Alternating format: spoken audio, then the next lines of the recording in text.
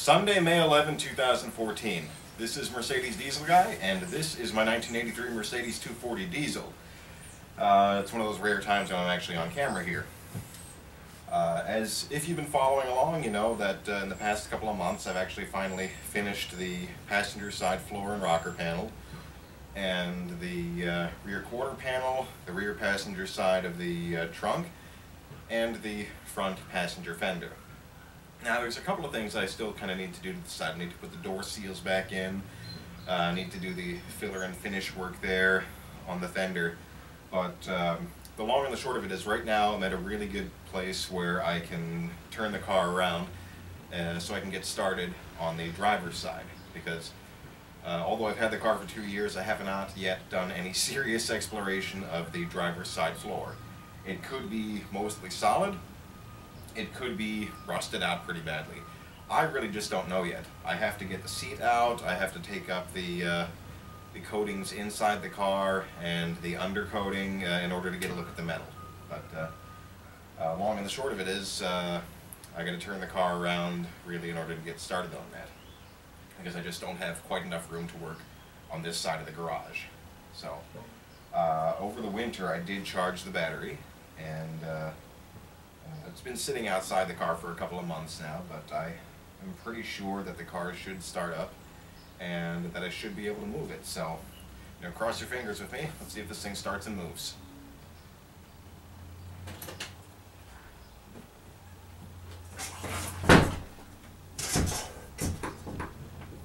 Making sure it's out of gear. And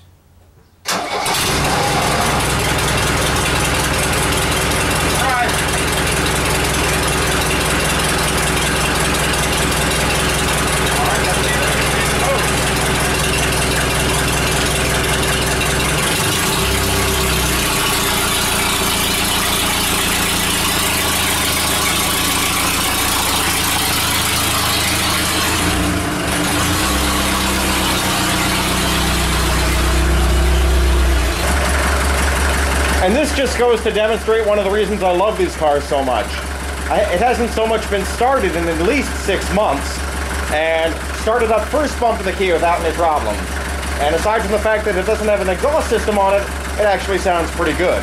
So, the car is filthy with dust from sitting in the garage and from working on it. So, before I actually turn the car around, I'm going to give it a very quick basic hose down and wash. So I'm going to do that, going to turn it around and back it into the garage. Well, as you can see, I got the car in the garage and turned around now. Really not too much more to say about that. While I had it outside, I actually did wash the whole car down again. I'm not sure how much of that is showing up on video, but it's about as clean as it gets these days. So, I'm not going to be working too much longer today. The cleaning actually took longer than I thought it would. But what I am definitely going to do is get that driver's seat out of there and just start basic exploratory surgery on that on the passenger side floor and rocker. Hopefully it won't be too bad. But basically I got to know what I'm dealing with on this side. In terms of the passenger side, like I said, I still have to put the door seals back in, and I'm definitely going to be able to reuse those door seals, even though one of them, I think the front was split. The rubber, it was split just in one portion. The rubber was still pliable and otherwise looked okay, so I'll probably just fill that bit in with some silicone once I have the door seal reinstalled.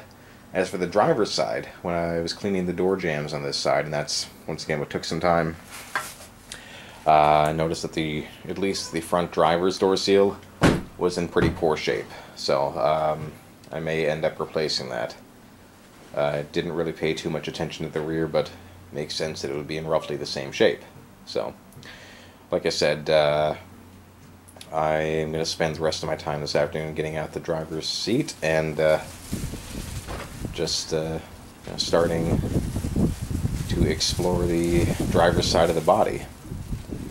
And hopefully I won't be working on this 2 years, maybe just a few months if I'm lucky. So wish me luck. this is probably going to be it for today's video. So this is Mercedes Diesel Guy. Thanks for watching.